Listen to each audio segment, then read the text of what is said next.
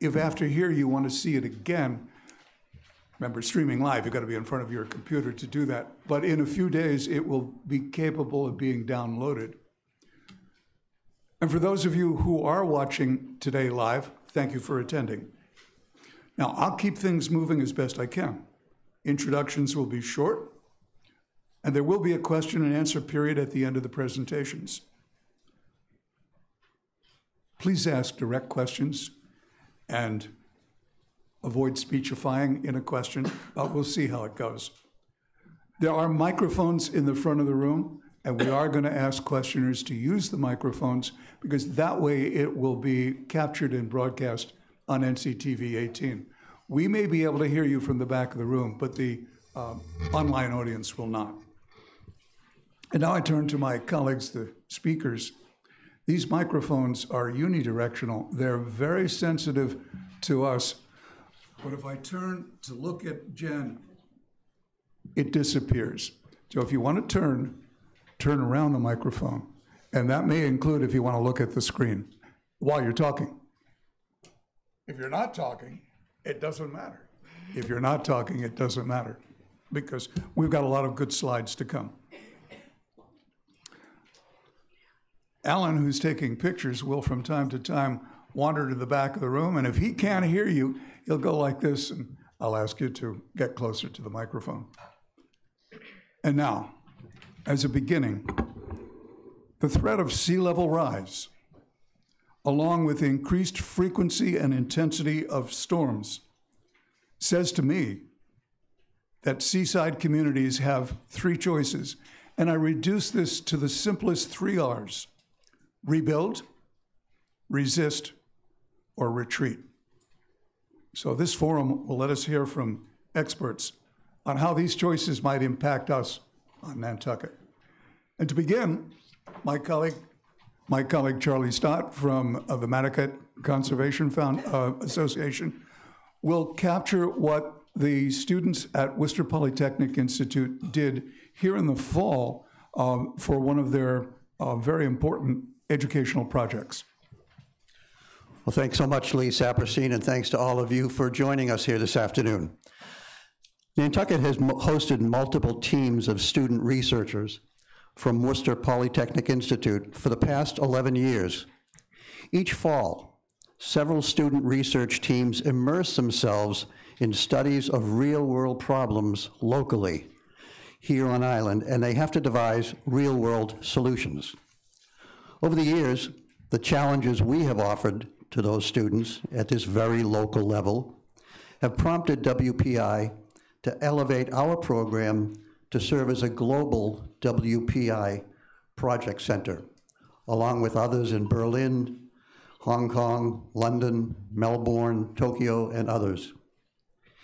Here on Nantucket, teams of students have completed 40 different projects addressing all sorts of local concerns right here on our own little island.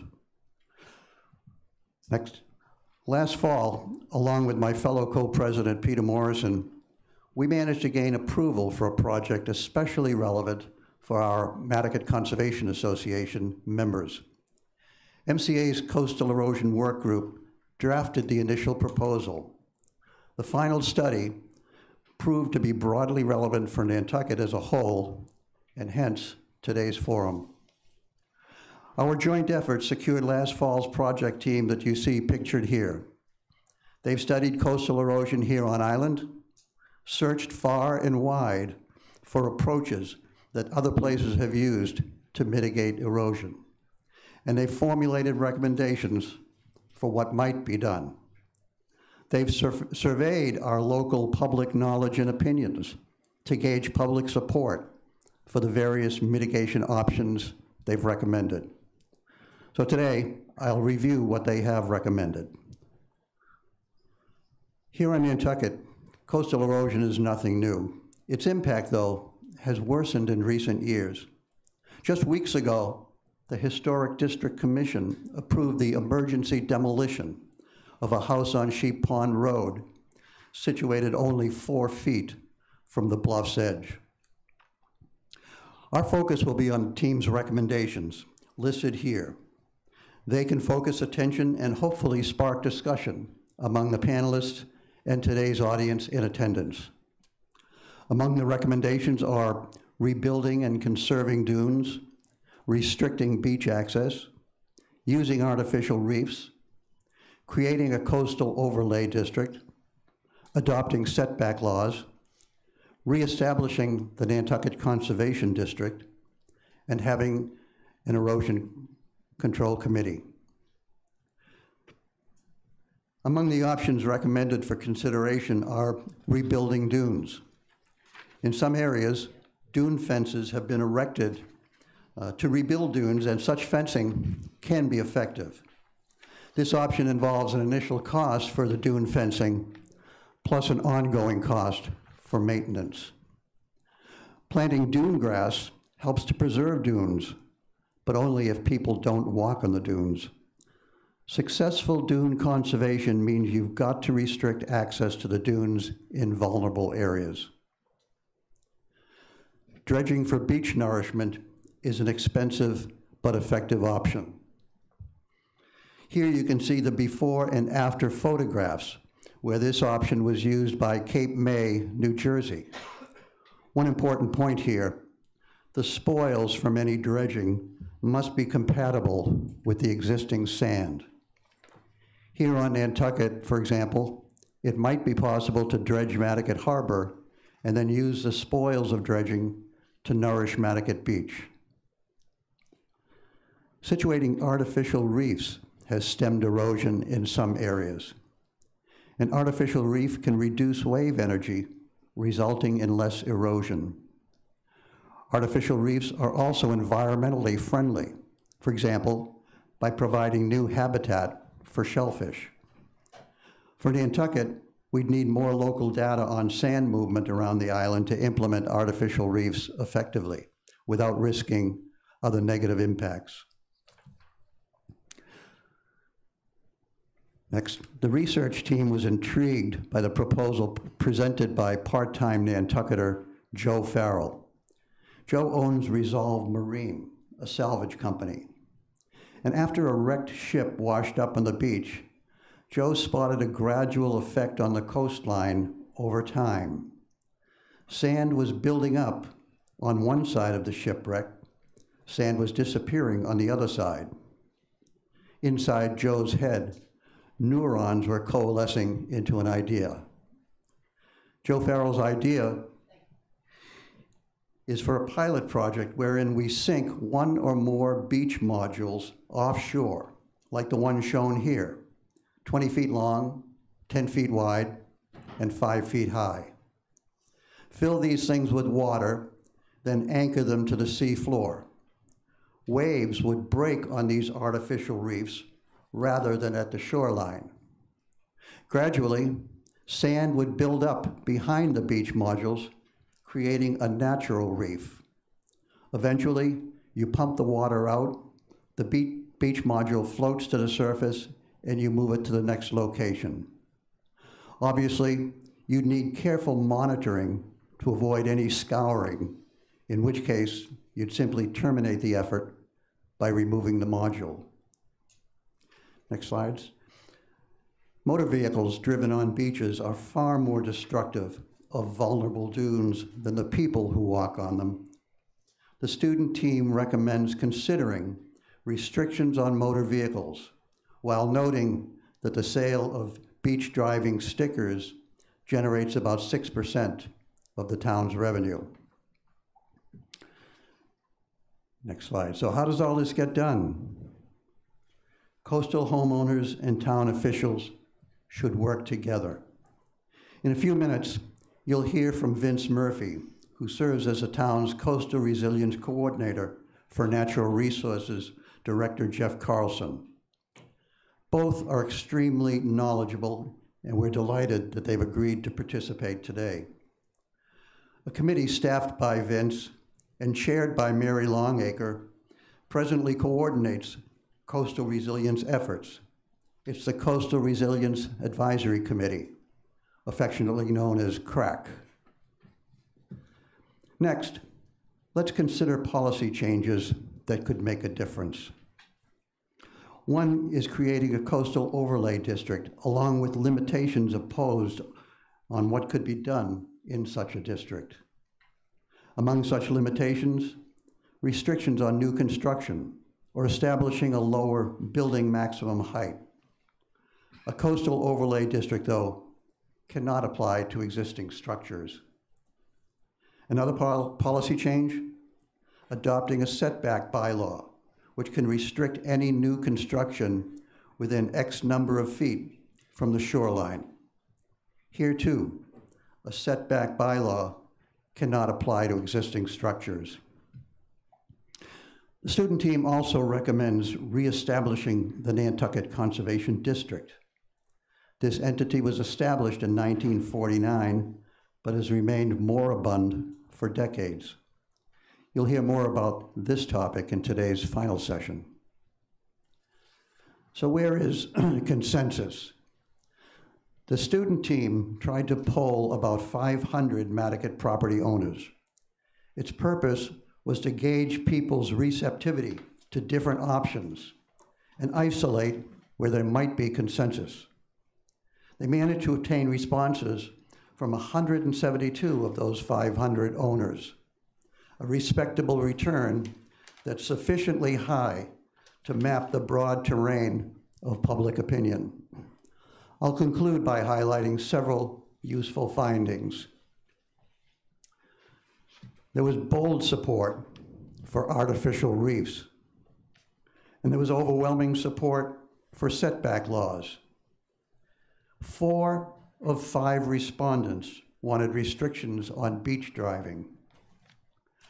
The student team recommended that once the Coastal Resilience Plan is completed, the Coastal Resilience Advisory Committee, in collaboration with Vince Murphy, should refocus their roles going forward. That is, in the future, the committee should function as an erosion czar, overseeing implementation of erosion control efforts and also planning and organizing future erosion efforts. 79% of respondents supported this approach. Finally, there was overwhelming support for the Civic League to provide information, coordinate efforts, lobby the town, and raise funds, all with our all-volunteer army of soldiers. Key findings. I want to include by mentioning the results of a couple of survey questions that caught my attention. Question: are you of the opinion that nature should be allowed to take its course and no extreme erosion control measures should be undertaken? 40% answered yes, nature should be allowed to take its course.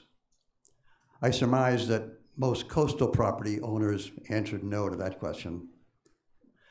Over 70% responded that owners should not be permitted to do anything they wish to preserve their property.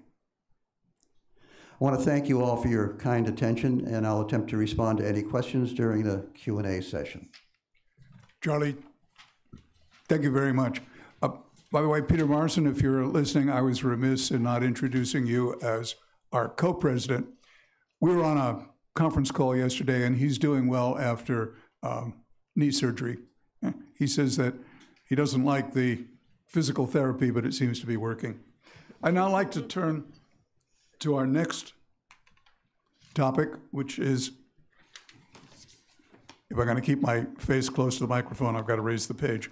Foreseeing what climate change means for Nantucket, and it's a joint presentation from Sarah Boyce from the Linda Loring Nature Foundation and Jennifer Carberg from the Nantucket Conservation Foundation.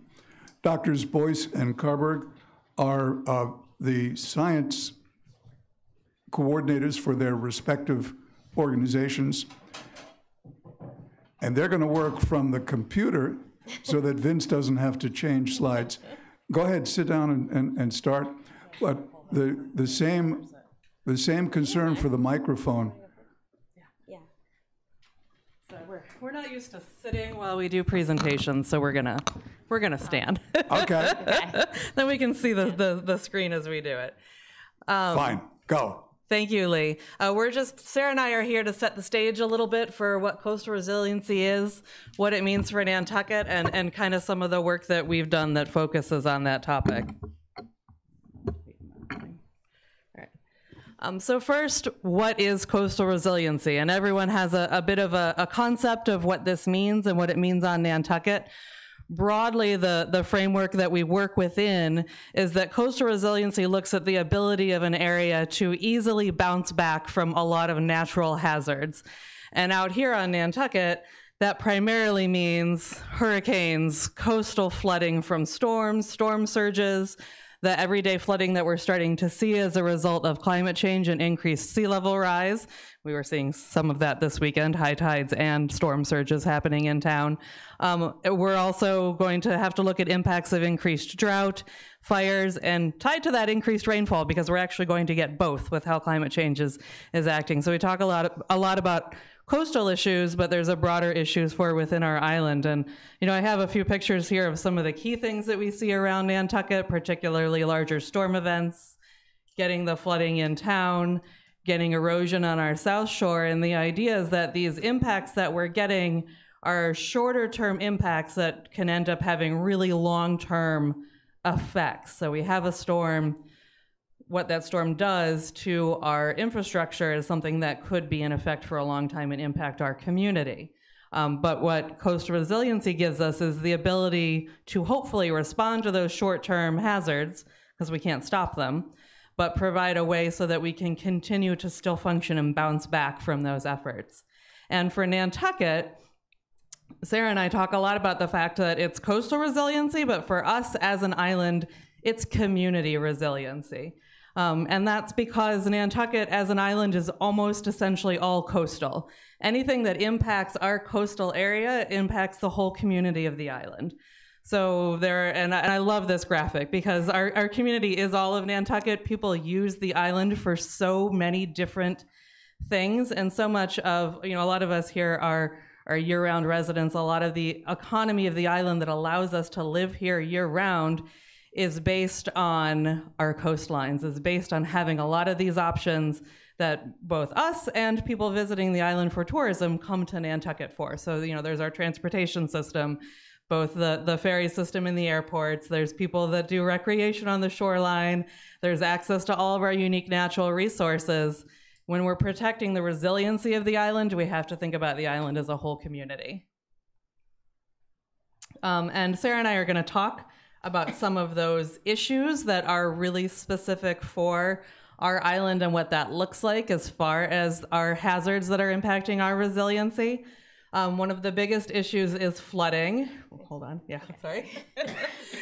This is a map of a project that was done for the island that looked at storm surge impacts. So not even taking into account sea level rise, but as we have increased storm surges associated with storms coming into the island, where does that water go? And it was estimated by looking at elevation and where our wetlands are, and done at different foot intervals. And we can zoom in. You can actually look at all of this information on the town's website. There's a town, it's called the Town GIS website interaction tool, and you can go in and play with all these numbers and see how these studies impact our island. But this looks at downtown, and you can see it's all color-coded, and then on the far right-hand side, you can see a box that says ranges, and it starts from 5 feet with the dark blue, all the way up to 13 feet for the dark purple, and so that's that storm surge. And you can see that areas at Brant Point at just a 6-foot storm surge are almost all underwater. So this is an issue given the low-lying areas that we have on the island that is one of those coastal hazards that we need to figure out how to respond to. And just to show you the other end of the island, this is Nantucket, and you can see that, again, that dark blue is that 5-foot storm surge, so all of the salt marshes and Eel Point and Warren's Landing are all underwater. Higher storm surges end up flooding more and more of the island, and actually, as Sarah likes to point out, cuts off parts of Eel Point Road when you start to get high enough storm surges. So flooding is, as I said, an island-wide issue that even if you're not in the most populated areas of downtown, can impact how you connect to other areas of the island. So we already talked a little bit about erosion in the last talk, and we also want to talk about sea level rise. And so just to set the stage, when we talk about sea level rise, a lot of times we hear the term like different scenarios and different timelines. And that's because when we look at the sea level rise projections, so what scientists taking all the data that has been and then making predictions about how much the sea level will rise, there are differences because we don't know how behavior will change, and there's obviously some, margin of error. So I'm gonna hit the next line. So this is about where we are right now. I kind of just fudged that line, and you can see that most of the different projections are kind of agreeing right now about where sea level rise is going, and then as we move forward, those numbers start to split. 2050 is a number that a lot of research and a lot of planning goes up to 2050 because that's where the numbers really start to diverge. That's the lifetime of a mortgage. That's like the foreseeable planning future. So if you look at information from other communities and they're planning for projects, or you hear us talk about planning, 2050 and 2100 are kind of the, a lot of times the timeline marks. And then we can plan for these different sort of extremes. Of course, as we move forward in time, that research gets kind of better and better with more and more information. So we use NOAA, the National Oceanic and Atmospheric Administration, to look at their sea level rise numbers. And we have information specific for Nantucket, and anyone can view those.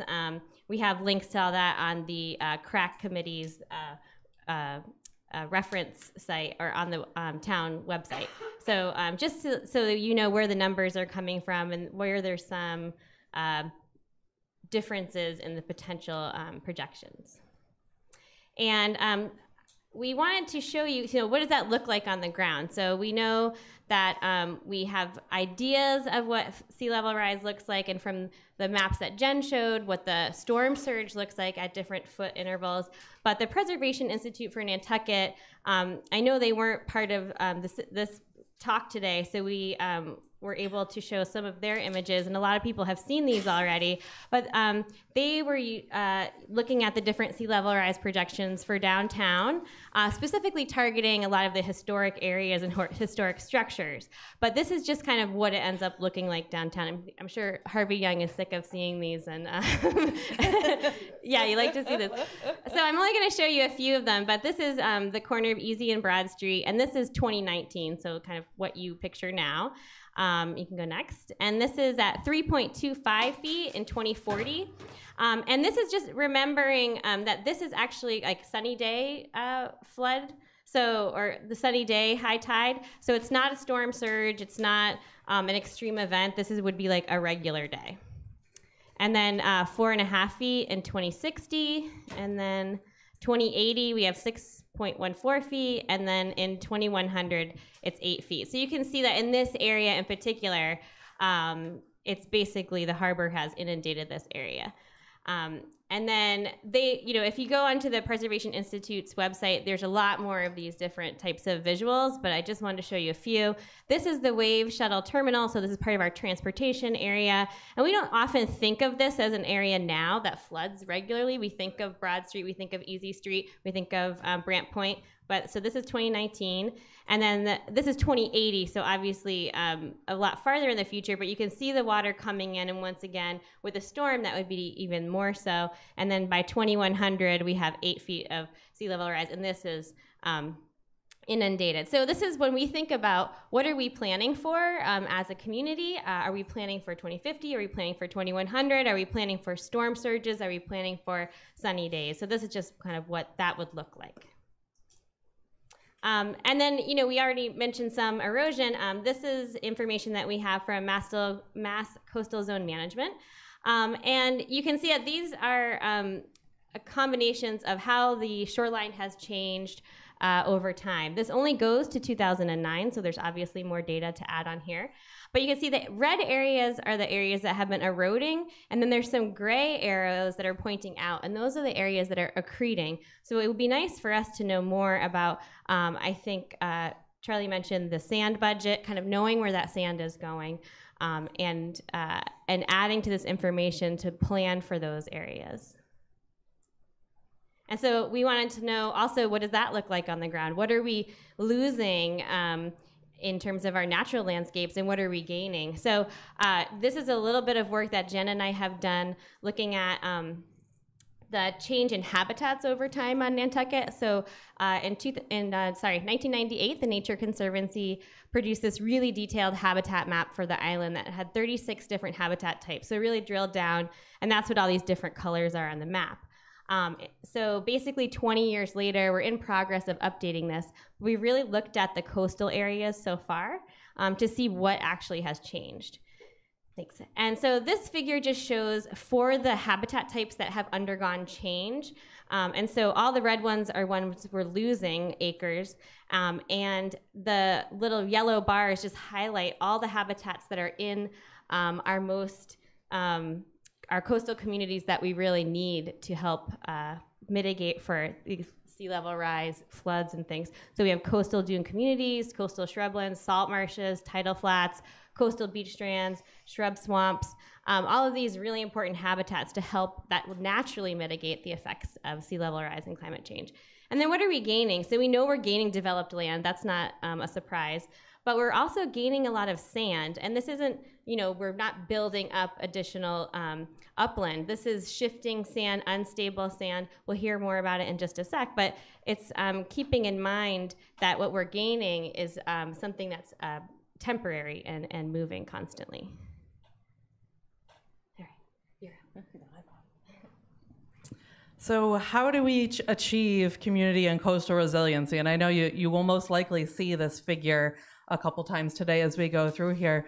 But this is the resilience cycle, or how a community starts to be able to develop resilience tools. And as Nantucket, as an island, we are still very much in that very top blue circle, which is assessing our risk and vulnerability so that we can figure out how to start prioritizing and planning the actions that we need to do as a community. But moving forward, just to kind of reiterate, you can see it here, but it's a cycle. So as we're working through this as a community, as we start to figure out what's at risk and what's vulnerable and provide plans, that's not the end for us as a community. We will need to implement, we will need to monitor and evaluate, see what works and what doesn't, see what continues to change going forward and react to that change, and then go back again and reassess where our risk and vulnerability is and what other plans do we need to implement. So as a community, this is a process that we are going to have to continue working through. And so, as Sarah was mentioning, we have done some research that's looked at how communities have been shifting on island. We've also been trying to focus in, we work in the conservation world, so we tend to focus on some of the natural solutions or using some natural solutions in combination with other resilience techniques. And we've been attempting to identify both the vulnerable coastal habitats that we have on island. Those are those communities that are at risk, but are also really vulnerable to loss through erosion or sea level rise. And then what kinds of vegetation communities we have that are resilient to those changes. And that's what this map is. And this has come from some of that vegetation community habitat change work that Sarah talked about. How have the plant communities been changing? And you can see the bright yellow over Nantucket, Eel Point, up towards Great Point, in these areas all along the coastline. That's that increase in loose, unconsolidated sand. That's where it's being deposited around the island. And that loose sand, there's no resiliency to it. It's been deposited and building up beaches, but as we observed yesterday, for anyone who went out to the South Shore, is rapidly pulled away in any kind of storm event. The orange that you see are our priority resilient habitats. Those are those coastal habitats that are actually able to kind of bounce back with climate change. That tends to be our salt marshes, and our coastal wetlands tend to be able to respond really well to holding on to the impacts of storm surge, protecting the upland from erosion and mitigating those impacts. And then the blue are our coastal communities that are a little less resilient, more vulnerable, either because for an island, they host a lot of the rare plants and animals that make this island so special and can be lost to erosion and sea level rise. And so then just two kind of examples of how we can enhance coastal resilience. I'm sure these images are really familiar to a lot of you. This is by Millie's Bridge at the end of Hither Creek in Nantucket. And this is a project that quite a few of us in the room are involved in different levels. But in a storm a little over about 2.5 years ago, this whole area, as you can see by the bottom picture, what had been a really stable coastal dune and wetland system got washed over by waves and had a massive amount of loose sand deposited. And so thinking about ways that we can improve the resiliency of this coastline, we're attempting to work on a project to stabilize that loose sand. So that loose sand on its own has no real resiliency, but there are actions that we can take that can help improve the resiliency through building up the dune.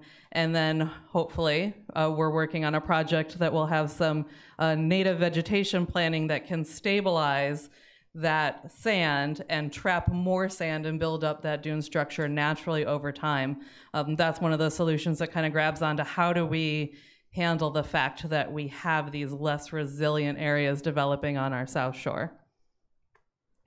And then those of you that have heard me speak know that I'm a wetland ecologist, and I always kind of need to put in the plug for salt marshes and how important salt marshes are when thinking about our coastal communities, because they can provide so much resilience. And that was in that map that we showed of our shoreline. We actually do have quite a bit of salt marsh on the island that can provide a resilient barrier, a resilient way to hold on to water from storm surge and sea level rise.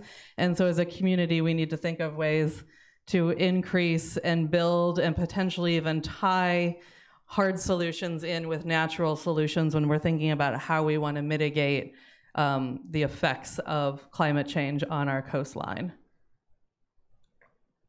And then just really quick to enhance that back to those pictures that we kind of showed at the beginning, this is just that storm surge data, but it shows you that the wetlands that are out in Nantucket right now around Nantucket Harbor, looking at those colors, that whole big blue area in the middle kind of takes you up almost to those culverts at Long Pond.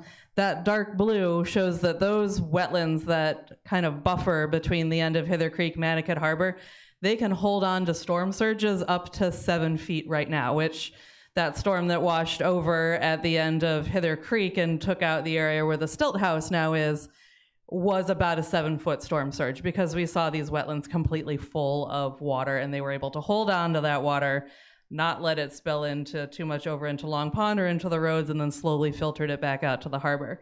When you come down to town, essentially there's no place to put the water in Brant Point right now, and you can see that, you know, you have some of that same darker blue color and the whole area is underwater because there just is nowhere to mitigate or move that water yet during a storm.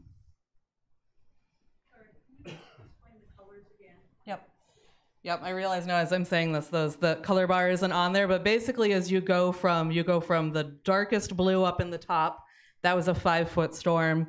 There's kind of the blue that you see down here in Brant Point, that was a 6-foot storm.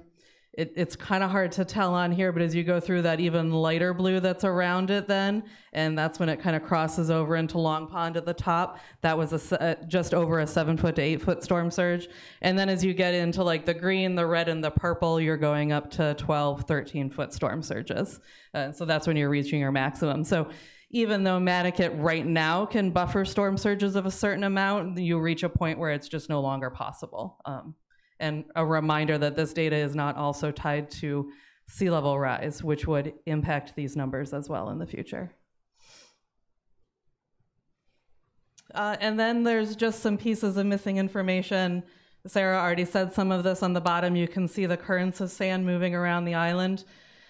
Projects that we do that are going to hard armor or change how sand is moving around the island.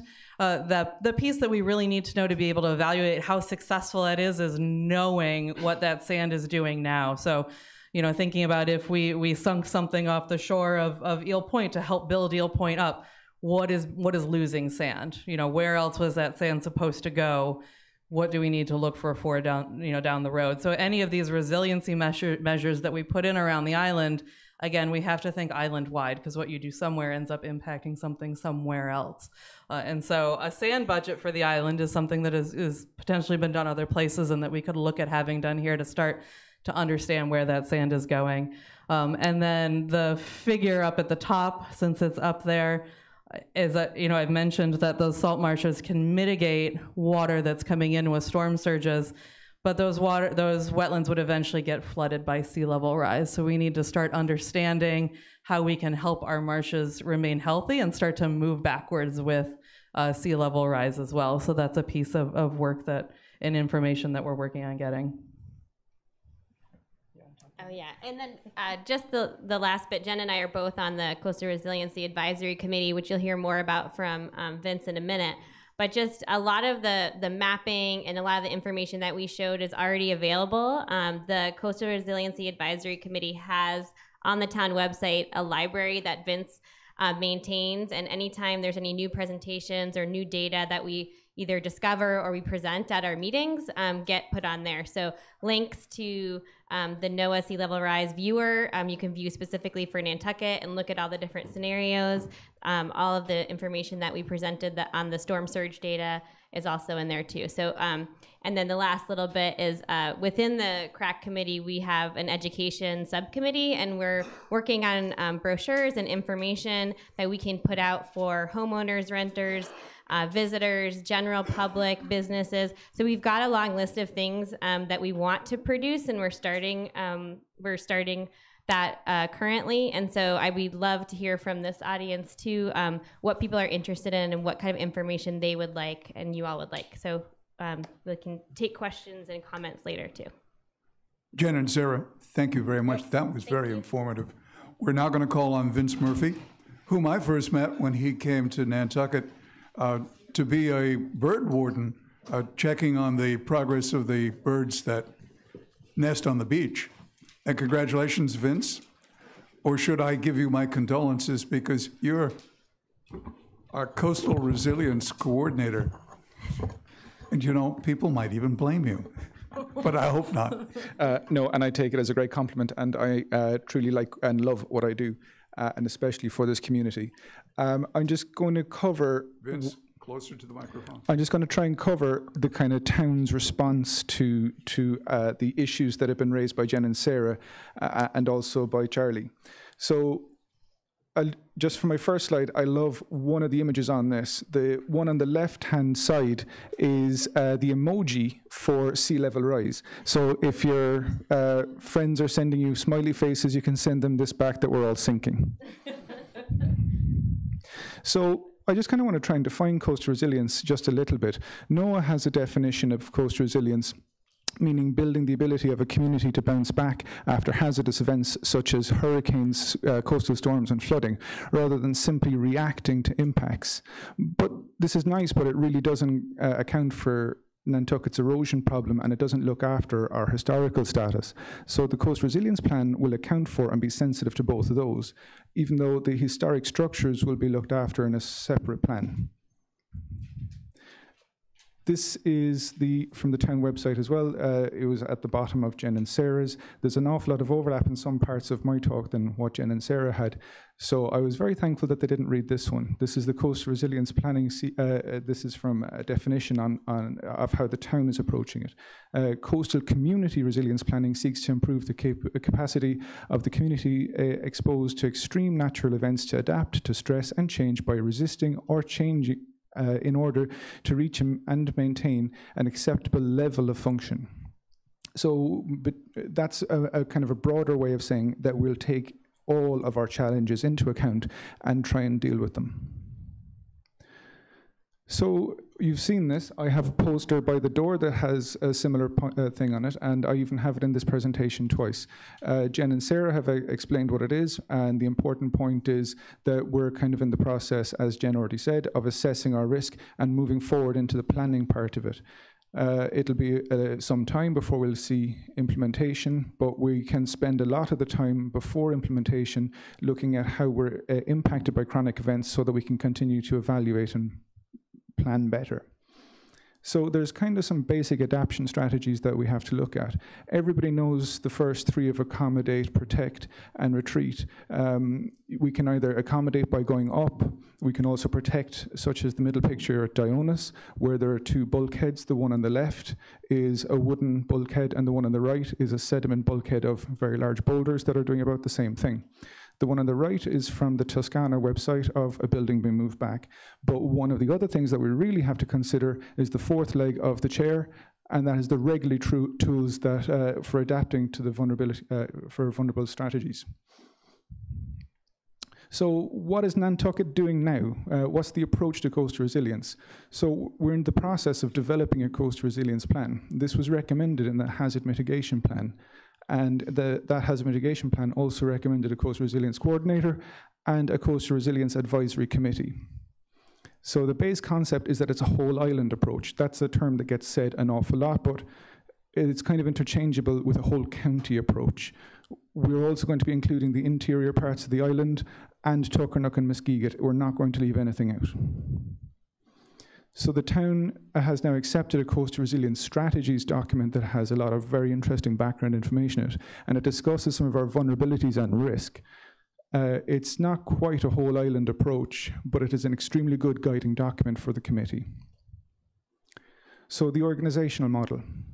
So we have a Coastal Resiliency Advisory Committee. It's made up of 9 members that were chosen by the Select Board, and these are 1 member each from the Select Board, Conservation Commission, Planning Board, Harbour and Shellfish Advisory Board, Advisory Committee of Non-Voting Taxpayers, Nantucket Conservation Foundation, and 3 members of the public, 3 at-large members.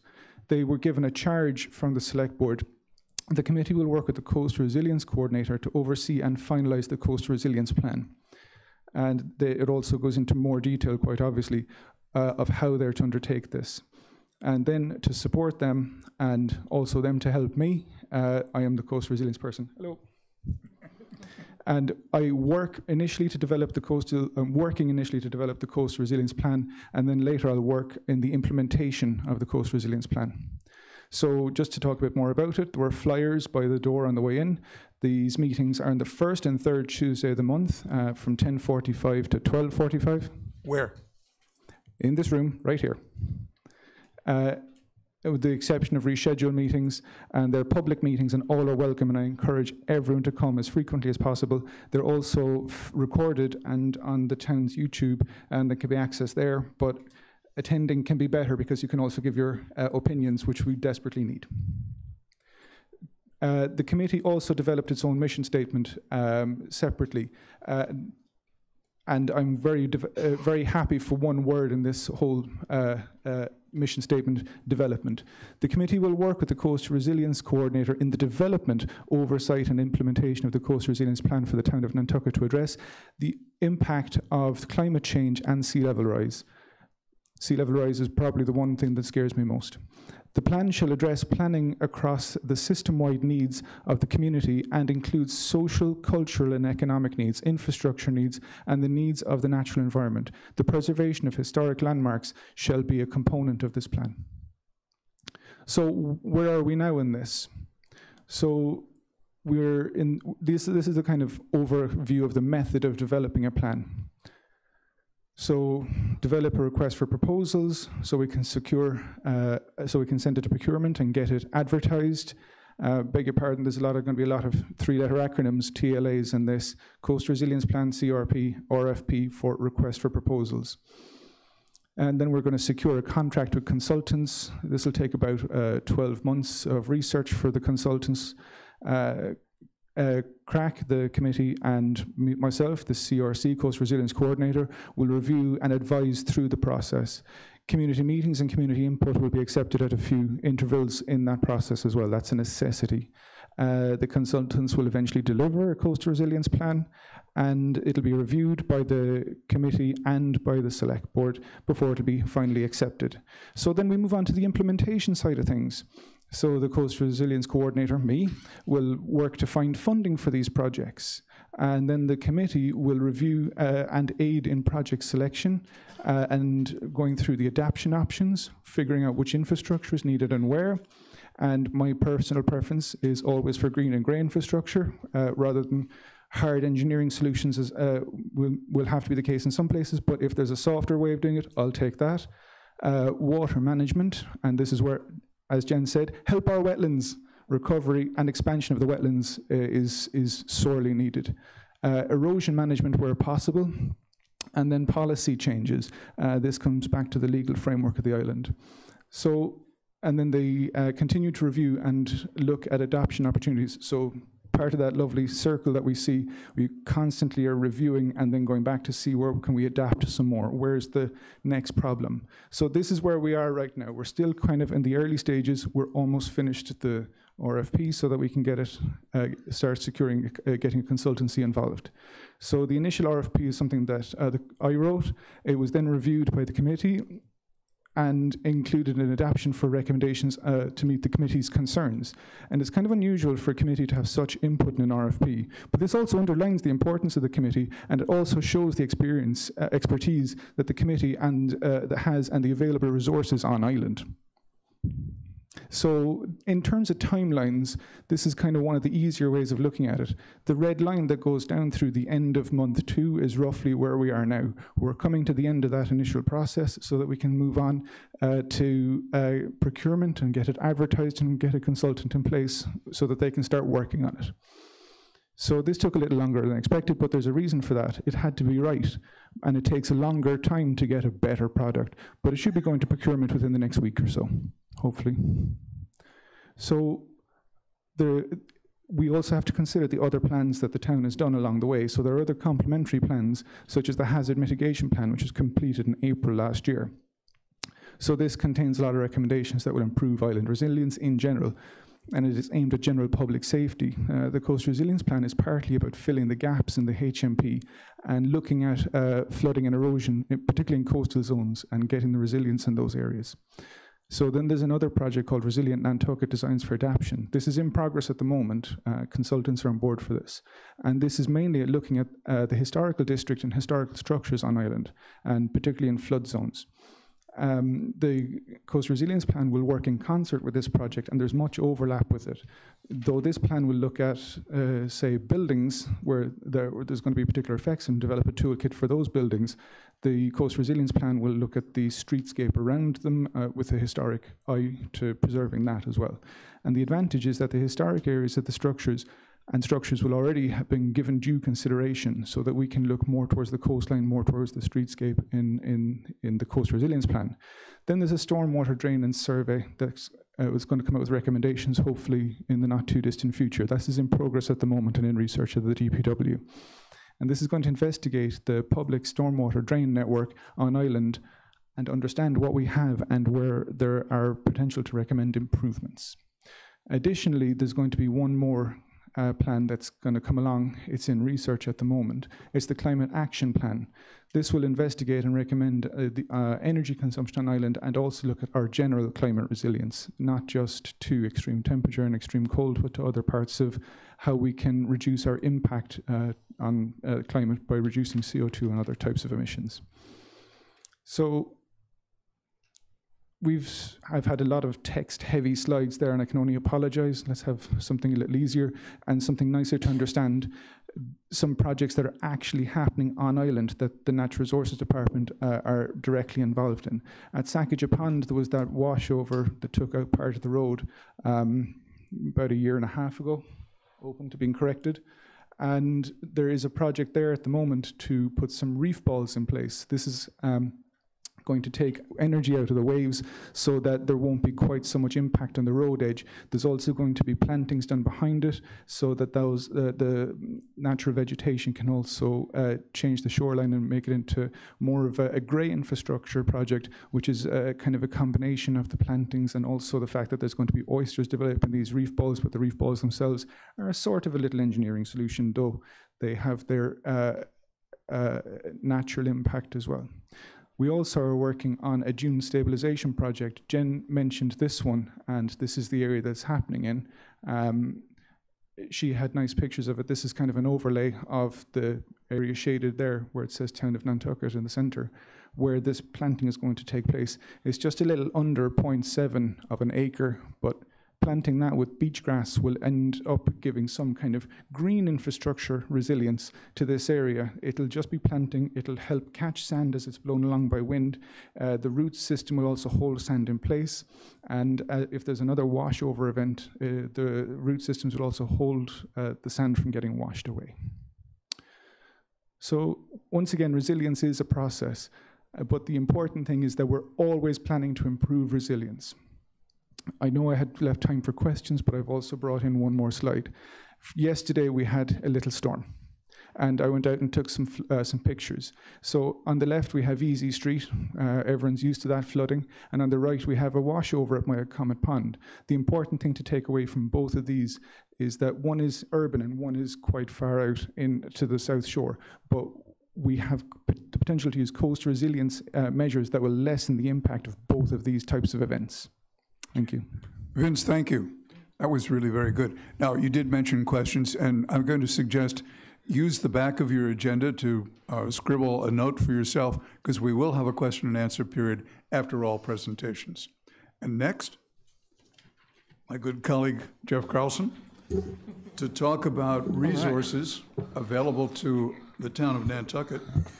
You've been labeled with coastal zone management, but you're free to go wherever you think. I'm going to go on a little walkabout, I think, for all of these things. But since I know I'm going to get a few questions later and a few other people at this table are going to get questions, I'm going to ask a couple questions and make sure everyone's awake that's sitting out in the audience. So if you could just raise your hand, who in the room has been impacted by a coastal flooding event or a coastal hazard before? All right, so we're looking at about half the room for people who have seen it. So who have had friends and neighbors that have been impacted or displaced by a coastal hazard before? I think that's probably most of us here. And then most importantly of all, who has survived maybe the greatest scourge of all? Who has had teenage children before? Jeff, it's coming on to grandchildren. It is, well, grandchildren too. So one of the things that I'm going to try to talk about with this is obviously how the town is dealing with this. A lot of these projects can be very large and very expensive. A lot of the projects are, you know, kind of what we joke about back home in Indiana is champagne tastes on a Budweiser budget.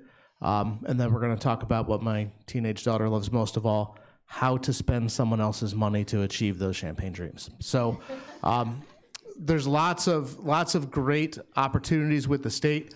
Coastal resiliency, I know it's the big buzzword right now, and we have great staff that's come in and great planning efforts that have come forward, but really the town of Nantucket has been talking about coastal management and coastal resiliency for quite some time. The town originally developed a coastal management plan in 2014, and that went with that some action items that were there. And in 2014, 2015, the town received its first ever coastal resiliency grant from Mass Coastal Zone Management for some work out in Nantucket and Hummock Pond and up in Quays near the Chuck Route property in the parking lot there. If you have questions about any of those projects, talk to Dave in the back. I'll put him to it. He's the one that signed those applications. But it's a discussion that's not new to the state and something that's been going on for quite some time, and a lot of opportunities that the state has been presenting in various forms and various programs, and it's honestly a bit of a full-time job to just keep track of all of those opportunities. So to run through a few, I know I was kind of put with CZM first, so we'll stick to them. They're probably one of our greatest allies that we've had as far as a non-regulatory state agency to help us out with these matters. And the first program that they really rolled out that's been a great help to the town, and I recommend anyone to go check it out at their website, is they developed their Storm Smart Communities program. And it's a program designed specifically at dealing with flooding and erosion and tools that you can use on your own individual property to make your property more storm smart. And at the time when they came out with Storm Smart, no one was using the words resiliency. And this is what it's kind of evolved into their next step, where they've gone into more resiliency planning, and they have a really robust grant program all through the Commonwealth for resiliency projects. There's some really great ones from the projects we talked about earlier. We received a grant for this year for the Sacagawea Living Shoreline Project to do the design and engineering and permitting for that project. But there's some awesome projects throughout the Commonwealth. If you ever have a chance to go see, a lot of them center around wetlands creation, removal of hard infrastructure and replacement with green infrastructure. And it's really just starting. It's the tip of the iceberg for these places. And unfortunately, regulations haven't caught up with the programs or the designs or the innovative thinking that's coming. And it's putting a real problem to groups like our local Conservation Commission, to state and Mass DEP and CZM, where people are coming up with these hybrid and innovative solutions that don't fit within the pretty box of their rules and regulations and their performance standards, and really cause some issues. So from those programs with CZM, we've also evolved into Massachusetts, and Nantucket is proud to be one. We are an MVP community, and the MVP program is something where I think some of you guys were there. We've had to do a lot of community outreach, and it's really a community building exercising to identify our strengths and vulnerabilities and set a plan forward to try to address all of those in a timely manner. The first one for us, and Vince mentioned it, so I'm glad he did, the Resilient Nantucket Designs for Adaptation, or I always mess up the name, but whatever it is an MVP action grant. And if we weren't an MVP community and completed that exercise, that would be a bill that we would be footing exclusively as the town. And in a town where money can sometimes be tight, and I think any of us that go to town meeting and talk about budgets, and we talk about things like overrides and scary projects that cost $20 million and $40 million, that every little bit helps. And being able to qualify for that's been a huge help. And that's something where we're endeavoring to have an action grant opportunity for each round of grant funding that comes out, just to stay relevant and stay current. So they've provided those. Governor Baker, in the last year or so, put about $2 billion towards environmental improvement and environmental resiliency through lots of different means, and that's funded some of these programs. So the state is definitely committed to a lot of these programs. They have lots of amazing resources for people to use, everything down from a homeowner level up to large municipalities and programs that are there. But I definitely encourage people, when they see the opportunities, to come and participate through some of the charrette programs that you may see, through coastal resiliency listening sessions that I know we did for the coastal resiliency strategies, MVP program. Those are all programs that are 100% reliant upon community participation. So I say, and I don't want to make it sound like I'm begging or pleading, because I definitely am not, but I spend a lot of time in meetings, and some of them are regulatory and not. And our Conservation Commission meetings are typically some consultants in the board. When there's a hot topic on there, we see more people, which is great that people come when they're passionate about something.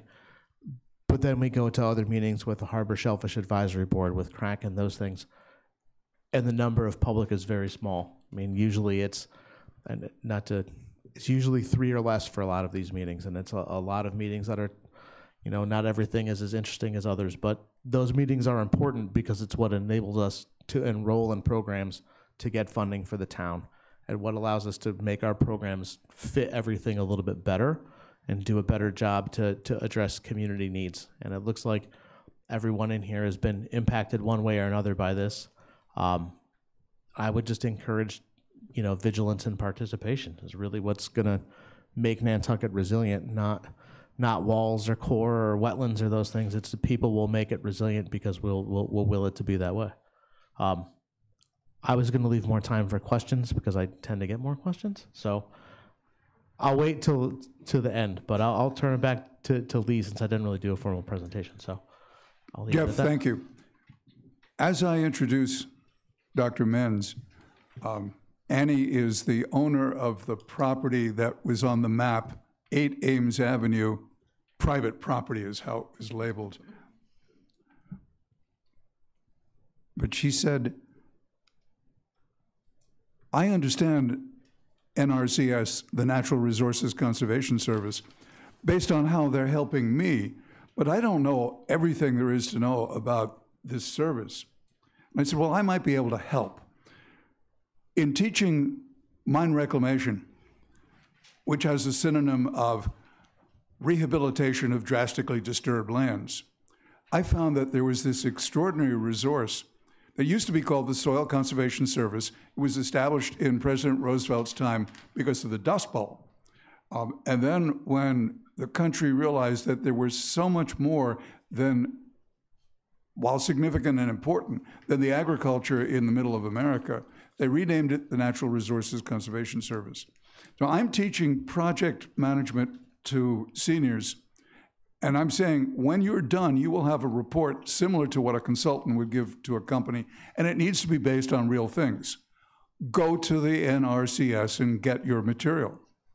Well, as I began, I went to the district office, and this is a lead to what Bill Greeter is going to be talking about, the Conservation District, and they handed me a shelf full of paper manuals.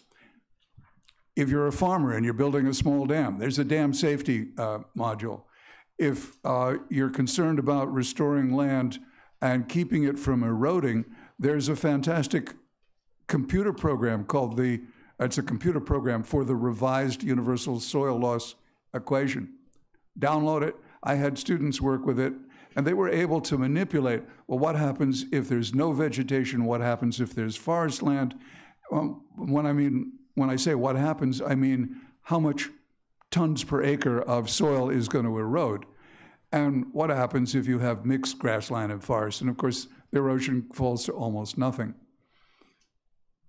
So Annie ends up with a lot of sand in her backyard. And she's looking for help. So with my little introduction, I'm going to turn to Annie Menz to talk about the linkage that you got, the help that you're getting from real people in the NRCS. Thank you. 8 Ames Avenue is right close to Millie's Bridge. In fact, it's right there on the left-hand side before you cross over, across from Millie's cottage. The house, albeit a couple renovations, has been there since the early 30s. And I can tell you a lot about the land and what it looked like during my growing up, but right now we know what it looks like. October of 2017 and March of 2018 were not very good months in Nantucket. That's when the washovers occurred. And that beautiful, beautiful marsh that was in front of my house, or to the side of my house, I always call my house in the front facing the basin, so that's my front yard, so to speak, not my backyard. No more marsh, no more pond, no more pier, no more mooring, no more bay flowers, no more shrubs, sand, about 3 acres of it. I guess if you wanted to be real positive, you could say, gee, that would make a great volleyball court or many courts, and you could have a good time there. But it looks really awful. It's very barren, although in the last year I think we've had a little bit of dune grass, and Jen can give you the names of some of these plants that she's found there that I can't even pronounce. But anyway, granted, I'm very lucky. The house is still there.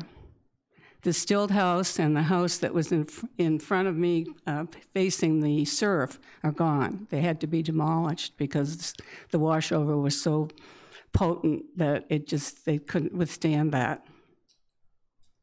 The bridge is still there. And because there's no dune, and because the sand is moving, it's moving all the time, and I can tell you about that from yesterday, that the Hither Creek is filling in. And how far it is, I don't know, because it seems like and with the tides coming in, sometimes there's a lot of water, and sometimes there's no water at all. The bridge is there, but if there's a washover, there's real danger to that bridge. This morning I was walking across the bridge, taking the dog for a walk, and there was 3 inches of sand right on the road, and that was just from yesterday's windstorm. So the sand is just moving all over the place. Fortunately,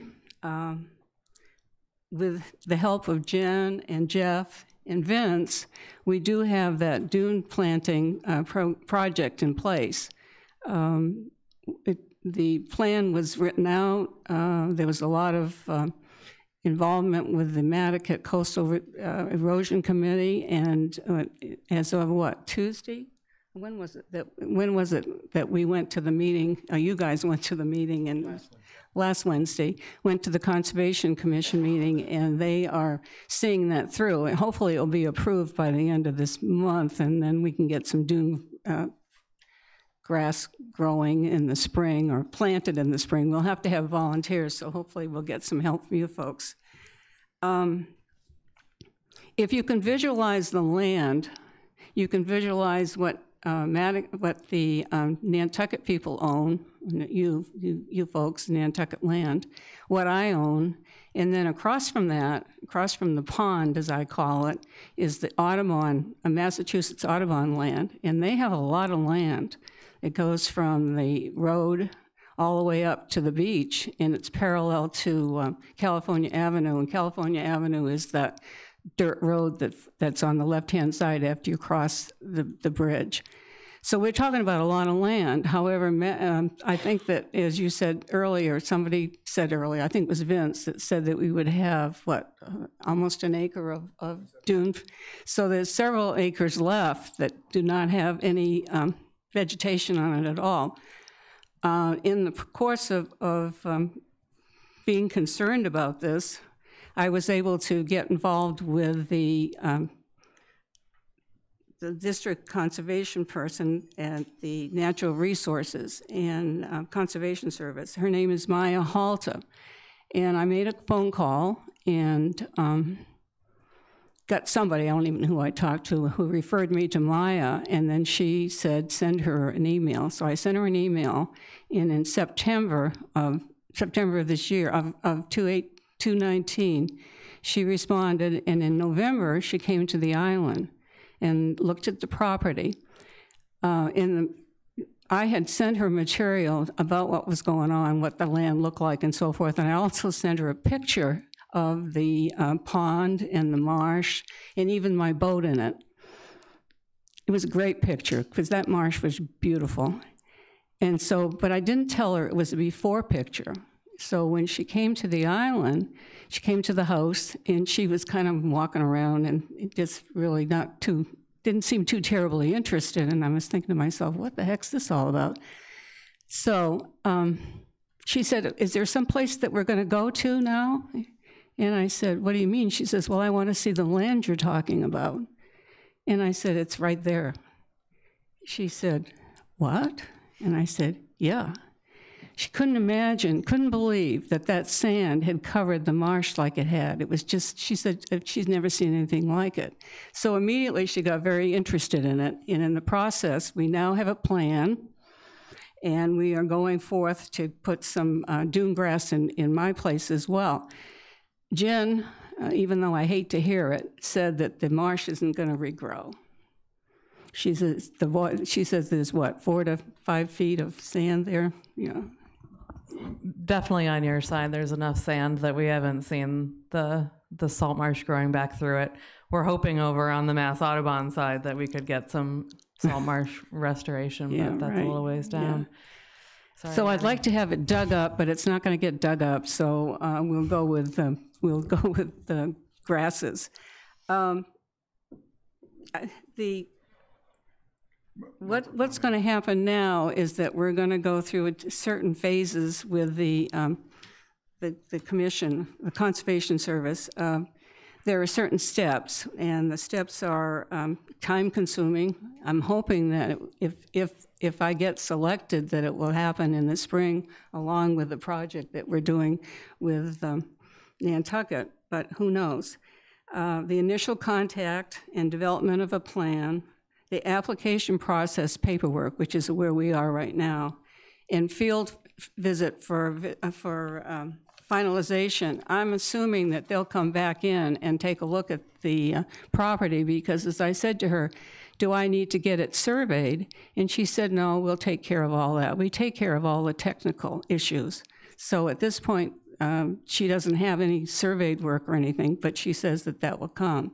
And then the evaluation and ranking and selection, there is a ranking process, and the ranking, according to the literature that I've read, is based on improving water quality, improving soil health. I should put my glasses on so I can see.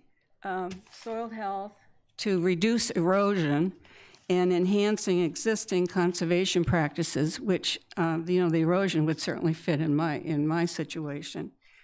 And the final step would be the contract. Now, I thought that they would go ahead and do all the work, but what happens is I get a contract and I get funding, and then it's up to me to find the landscaper or the contractor or whomever that would buy the plants and then plant them. And then the NRCS would come back in to make sure, monitoring and making sure that we did what we said we were going to do in the plan. So that's where we are now.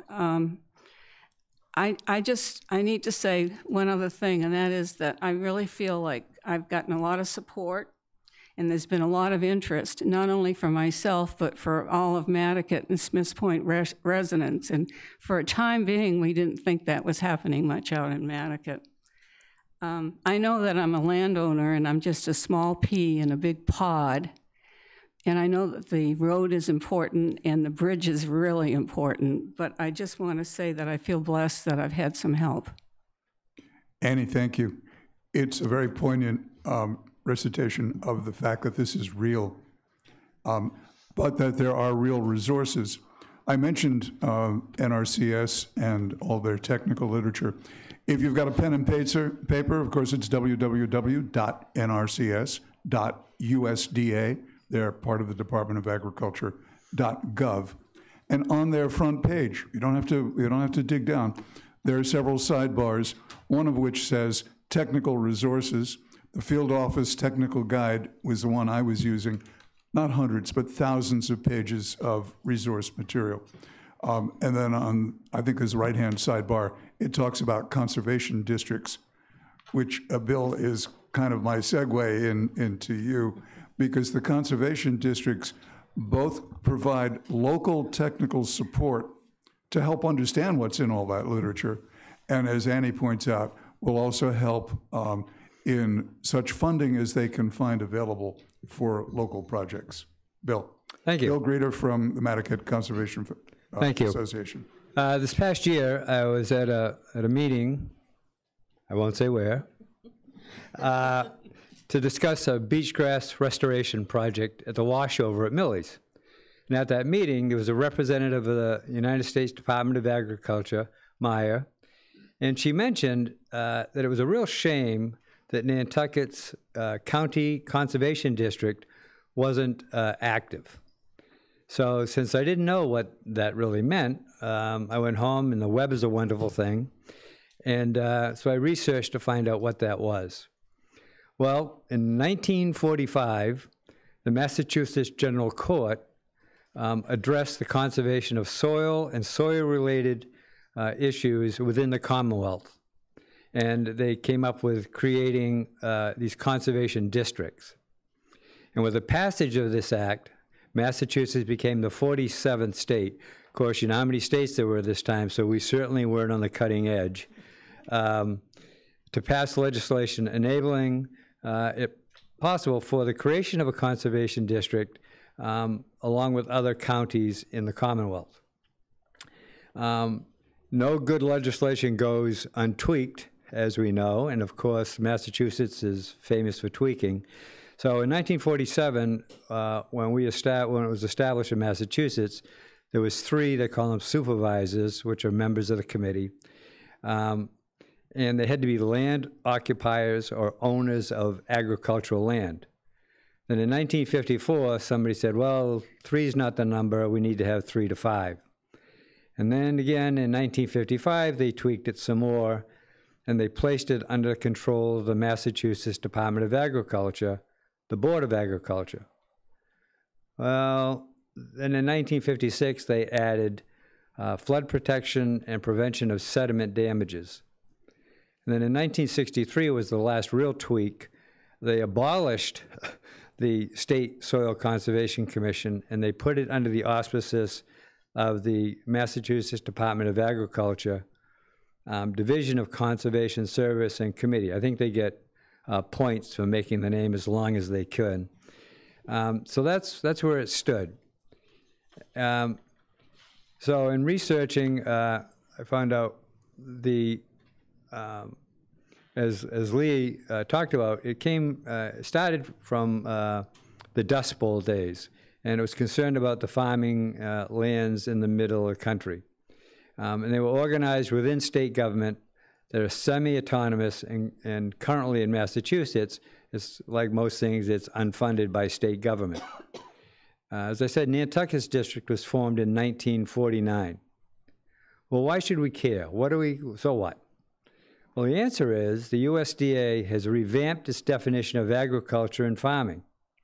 Just because an activity doesn't include driving a tractor or some other farm equipment doesn't mean that it's not farming. They've broadened it to include marine and waterway activities, such as eelgrass planting, oyster growth programs, shellfish and beach grass propagation, and waterway culverts. And if you've been reading the paper or paying attention to different meetings in town, a lot of these projects are currently in existence on Nantucket. There is very little funding at the state level. However, there is significant funding at the federal level, and that's Maya's group comes into play. So since that initial August look into it, I found out that the main players to deal with is the Massachusetts Executive Office of Energy and Environmental Affairs, which is the Commission of Conservation, Soil and Water Related Resources, the NRCS, which is the Natural Resource Conservation Service, which is under the auspices of the United States Department of Agriculture. And they provide leadership and partnership to help people conserve, maintain, and improve our natural resources. And then the last group is the Massachusetts Association of Conservation Districts. They're a nonprofit group headquartered on the mainland, and they work with the 14 conservation districts included in the Commonwealth. And Nantucket, although it's inactive, and that's the current state of Nantucket's district, is that it's inactive, but it's still a currently approved district. It's managed by 5 to 7 supervisors, and part of their mission is to search out grants for projects within the district, process applications, and work with local nonprofit and municipal entities for funding. So what's next? The next thing is to get it revamped, revitalized. So in working with the commission out of Boston, the plan calls for, and this will be advertised in the Inky, they'll be holding an election to get the membership or supervisors reinserted in the commission. The elected supervisors will be sworn in by the state, and then the district will begin its organizational structure and start its work. So I'm happy to say that I've made more progress in the last 6 days than in the last 6 months. Yesterday I talked with the Cape district. They are very, very far into the process. They've got a former worker for Delahunt as their leader. He's essentially a lobbyist. He goes to Washington a lot. And they've been able to secure millions of dollars of funding for projects. If anybody's been to the Sandwich Beach area, and been down to the dunes, there's a long boardwalk that goes all through the dune restoration project. That was all done under an auspices on the Cape. So while I don't expect any of us in this room are short enough in their lifespan that we're going to see a project that great accomplished in our lifetime. But certainly we can work towards reestablishing the conservation district and help projects all over the island, from existing farms, startup farms, eelgrass projects, oyster growing projects, culvert replacement, and work on the ditches and whatever. So I'm really excited that this possibility is there, and we'll see how it is going forward. But I'm really more optimistic than a month ago. So thank you. Bill, thank you for taking the lead in this. It's my understanding, and again, as you said, the web's a marvelous thing. It's my understanding from what I read, the conservation districts belong to the state. They're funded from the state. The state doesn't have enough money. So I'm presuming that local municipalities, of which Nantucket would be one, probably have to at least co-fund the thing. You don't think so? Not from what I've been told. It's pretty much autonomous from town government. There's no, if you go down to town hall, you can't find anything about that has ever existed. They deal exclusively with the state. There is I believe there's some state funding, a small amount for some office type work. Staff support. Yeah. But that's a small amount, maybe $7,000. The bulk of the funding would come from federal grants. No, I understand that, Bill. But I'm thinking in terms of staff support because of the dynamics of working with volunteer supervisors means a point of contact, a coordinator. Yeah, I mean, it's going to be an evolving process, but quite frankly, the good part about it is that it is autonomous from local government, and so it can branch out into areas that the town would find problematic because of statute involvement and stuff. So I think it's really going to be an exciting possibility. Thank you, Bill. I've got two things here. Charlie wants to jump in, and I want to invite Dave up. Is that what you want to jump in about? No. Okay. Charlie, stop first. Yeah, I just wanted to take a moment to expand upon the last two presentations relative to reestablishment of the Nantucket Conservation District and the Natural Resources Conservation Service of the United States Department of Agriculture. And who would have thought that the Department of Agriculture would have anything to do relative to coastal resilience?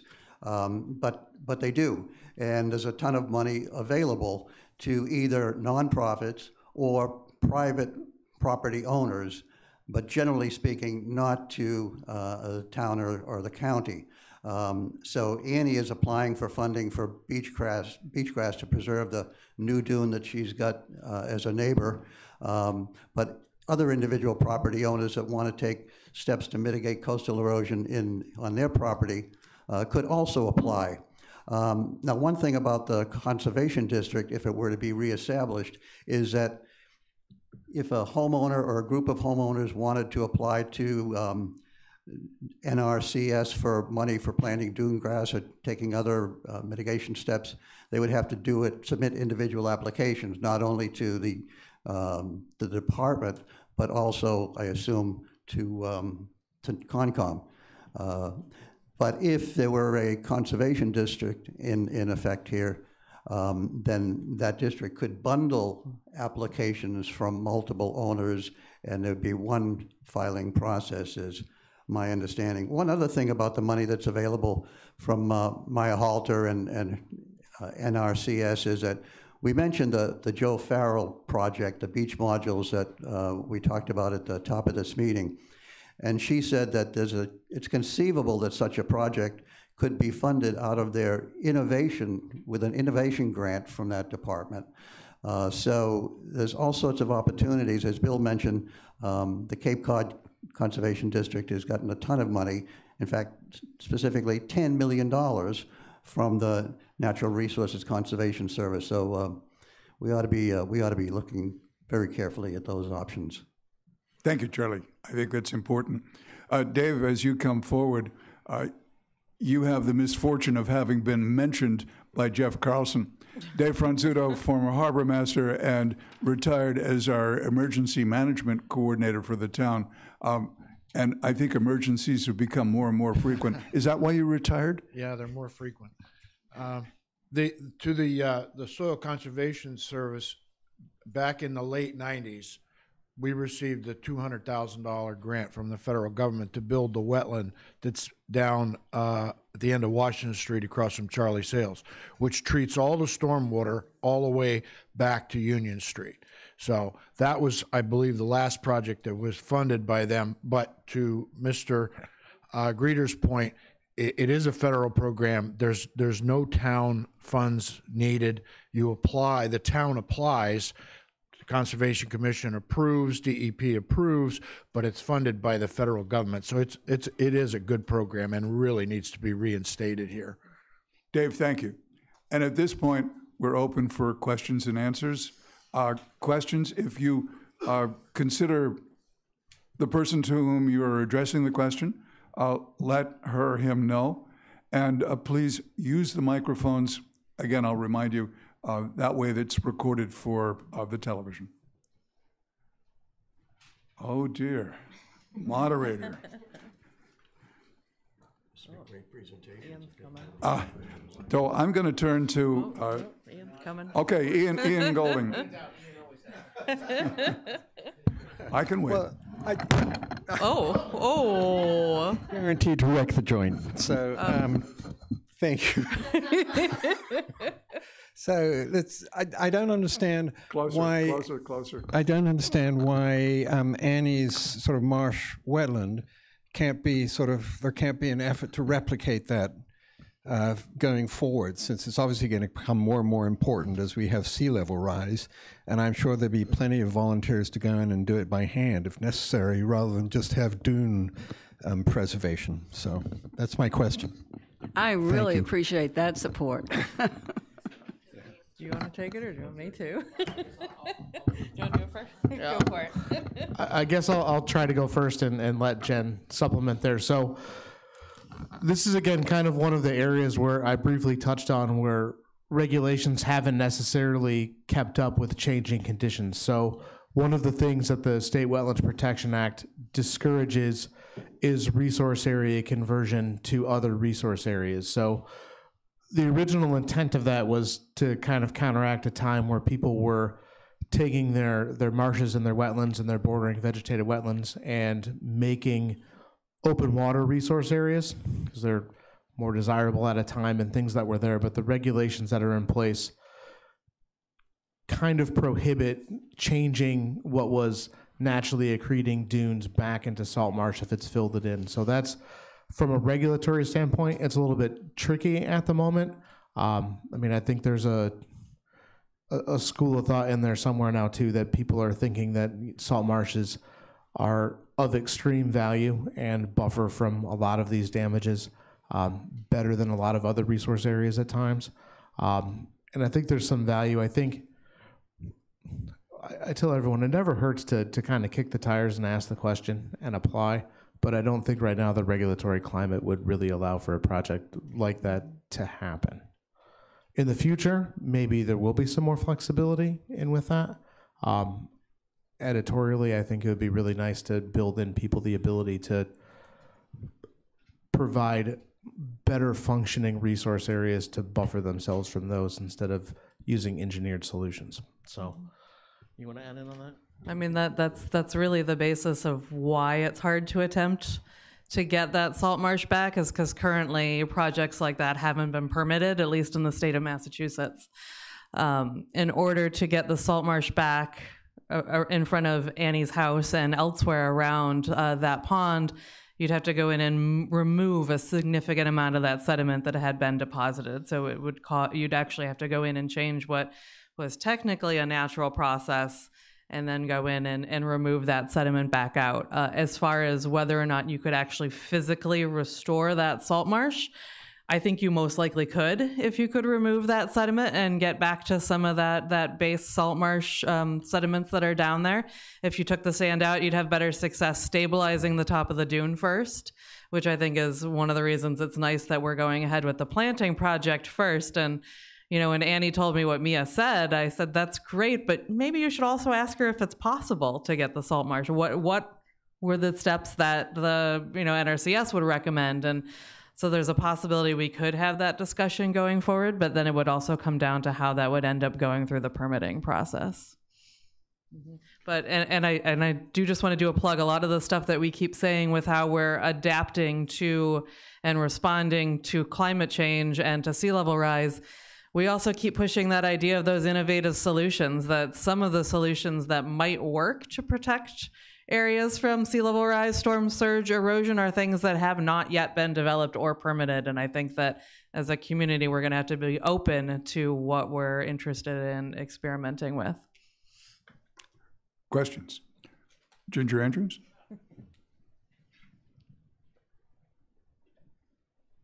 Yeah, hi. Just tug it down so you're comfortable. Hello there. Yes. So I would just like to put in a little plug. I'm intimately familiar with Annie's surroundings. Walk it at least once a week with the dog, just about for the last, I don't know, umpty-ump years. My dad served in the Coast Guard station that washed away in 1958, so long family history with that particular part of Nantucket. So one of the things that I'd like to offer is my observation that just because it isn't growing grass and gaining in height, the remnants of that salt marsh that are buried under the dune still have a natural effect of slowing erosion, because the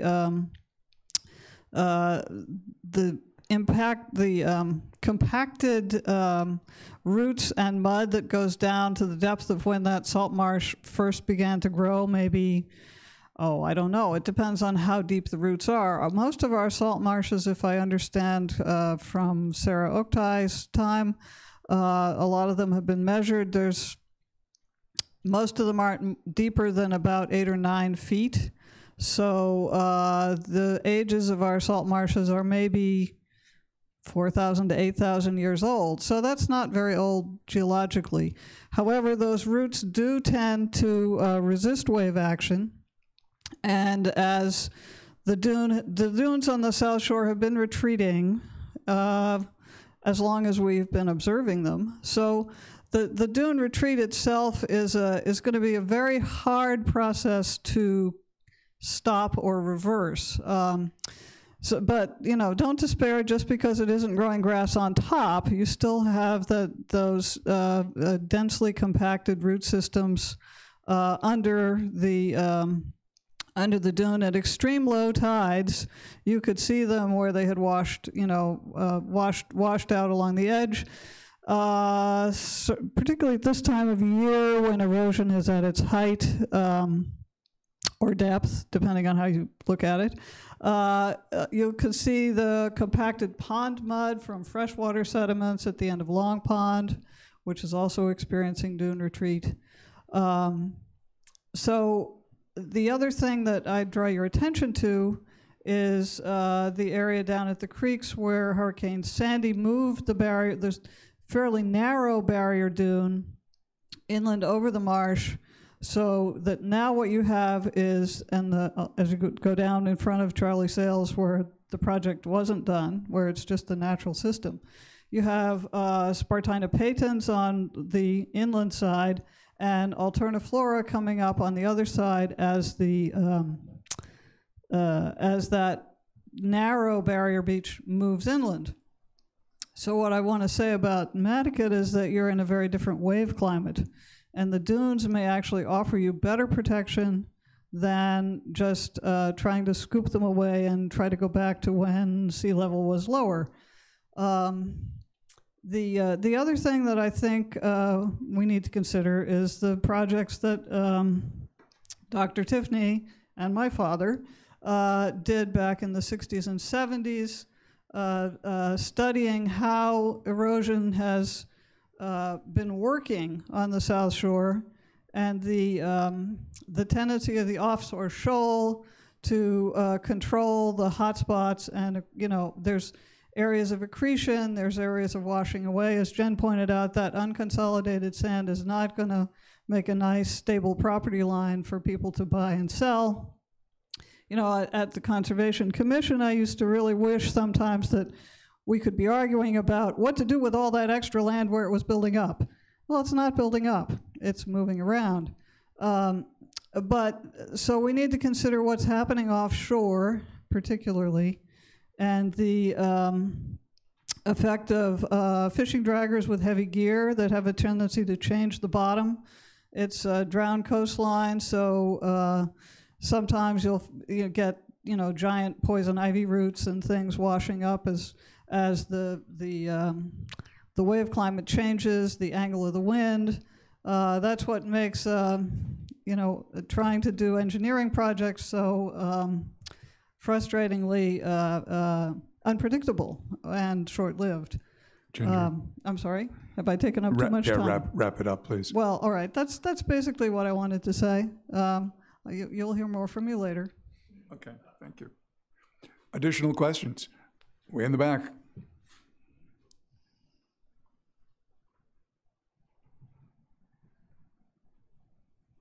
You can tell us who you are. Hi, I'm Bert Balkine, and it's going to piggyback on something. Now you can lift it up. I don't want to break it like Ian did. No, just. There you go. Is that okay? Yeah. I want to piggyback on some of Ginger's points about, talked earlier in the discussion about sand budget. Mark Borelli came to the island in October of 2018. He's from the Center of Coastal Studies, and he gave a really great presentation at the NHA about how he's formulated and implemented sand budgets for the Cape. And I think one of the key things that the start of this process is we need to have a sand budget, understand what we have on the island, where it's going, where it's coming from. Until we have like a baseline of information, it's going to be hard to do a community-wide plan that encompasses our sand moving. So that's that point. And maybe jumping to the end, the process seems like, as Vince said, it's going along and it's moving in this timeline. But I was thinking about the about measuring effectiveness after we've implemented some of these programs. And as we're not addressing the bigger pictures of frequency of storms and increased vulnerability we're still building on our shorelines. We're not creating wetlands that protect. Jen has some proposals, I know Sarah and Jeff too, but the bigger picture is we're putting up walls, and as we do that, I think it's gonna be hard to measure effectiveness because we're increasing the vulnerability and the frequency of storms. So thank you. Thank you. As a teacher, we were continually implored by our university administrations, make sure you understand what your students have actually learned. You're in the classroom for learning, not for teaching. And so that's an effectiveness measure, and I appreciate it. Other questions? Can I comment on Spruce's comment? So I think we agree, Spruce, that we have to do a better job with getting some of that baseline information. And I feel pretty comfortable in saying it is one of the things that the town is looking to develop in the next 2 to 3 years is a comprehensive dredge plan for the town. So looking at our harbors and some of our entrance channels, whether it's Pulpus or Nantucket or Nantucket. And one of the things that's critical with that, obviously, is what's going to happen with those sediments. And I think coupled with that, we've actually asked Dr. Borelli to put together a scope of services to even look at an island-wide sediment budget to fuel that dredge plan component. So if we're going to be having the availability of sand for potential reuse, to know where to effectively put it. For those who haven't seen Dr. Borelli present before, it's really interesting work that he does, and some of the real highlights to kind of water it down. And I know he'll tell me that I skipped all the important parts, but when he's looking at it, you're really looking at these sediments moving in kind of a positive or negative direction, and then finding these nodal points where it transitions. And why that's important is traditionally for a lot of beach nourishment for areas that are of any kind of length, it's kind of a one-size-fits-all. You know, we're going to put, made up numbers, we're going to put 1,000 cubic yards of material across 1,000 feet, and we're going to do that evenly because that's just easy to do and what makes sense. And kind of the crux of his studies are, you're going to identify these areas, and as you put that out, you may be better to create a taper through there. So instead of having, you know, a cubic yard per foot, you may be front loading an area where you're more prone to erosion and depriving an area that's more prone to deposition in an effort to create a more stable shoreline. So that's a really like 10-second summary, but I think that's exactly what we're hoping to kind of develop for both our inner harbor areas and then the perimeter of the island as well. Nantucket's no stranger to coastal erosion or coastal stabilization projects that have nourishment components.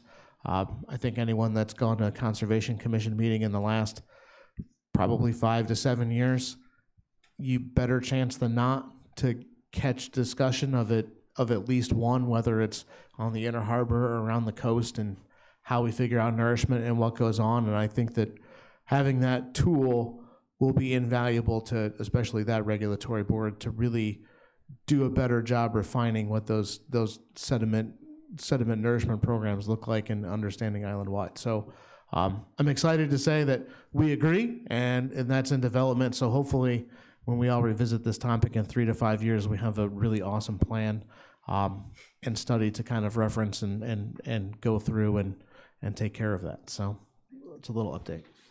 Can I just add on that, to see Mark Borelli's talk, the NHA usually keeps all their brown bag lunch talks recorded, and it's on YouTube, so you could probably see Mark's talk, as well as on the Center for Coastal Studies has all the information. Sarah, you go to the NHA.org website, and at the part of their page that talks about the food for thought, there's a link to the YouTube. Okay, great. And then you just search on the one you're looking for. You can also go to the Coastal Center Studies website, and he actually did a really nice TED Talk recently, kind of on the methodology of that study. That's also really interesting if people want to see that too. Thank you. I see Dave again. And then there's I did see your hand, man. Yeah, Nantucket was the second community to do the storm tide pathways that Mark Borelli did, and it actually identified all the points. Some of the maps that you saw earlier today were from his presentation, and it's on there, but it basically looks at per foot where the water and how the water gets into these areas and floods it. And it's really interesting for property owners, especially because they can do certain things on a local level or an individual basis. To Jeff's point about the dredge plan is almost done. And what it does is it identifies all the areas that have been dredged in the past and the cubic yard amount and the areas that need to be dredged in the future. And the reason that's so important is I use Pulpus Harbor as an example. The permitting and funding for Pulpus Harbor, when we dredged it in 1993, yeah, I know I'm getting old, 1993, the process took us about 4 months. We just dredged it last year. The process took us over 2 years. And of course, that means more dollars have to be spent with consultants and permitting and everything else. That's why the dredge plan is so important. You have to identify so early now to get the permits. So the dredge plan will then, what it does is, Nantucket is a perfect example. You know, last time Hither Creek was dredged was 1985. So you dredge Hither Creek, you dredge the entrance channel into Pulpus Harbor. Where's the logical place to put that sand? In front of Annie's house, and that area. It's good, clean sand. That was where the disposal site was in 1985. So that means that site has been permitted, so you can reuse it. So these are all, you know, pretty important dynamic things that are going on that to help the island. Dave, thank you.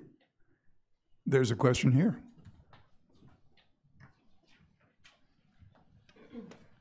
Hi, I'm Mary Chalk, and I live in Nantucket. I just want to ask a question about Joe Farrell's modular plan. I understand he's approached the town of Nantucket a few times, like in the last 12 years, with a similar plan, and I think he had like a shed placed out on Smith Point with instruments, and there were buoys out in the water. So I was wondering if you could tell us a little bit about what those approaches were about and why they did not go forward, because I believe he was in the permitting process for them. Sure. I guess I'll take that one too. So Joe has been on this idea for a while, and he did have that shed out in Nantucket out at the end of, I want to say, New Hampshire Ave for quite some time, collecting data, and collected a lot of data on currents and wave energies and wind and water temperature and air temperature and a lot of physical parameters. And I know he's also been working with the Woods Hole Oceanographic Institute on some of these ideas.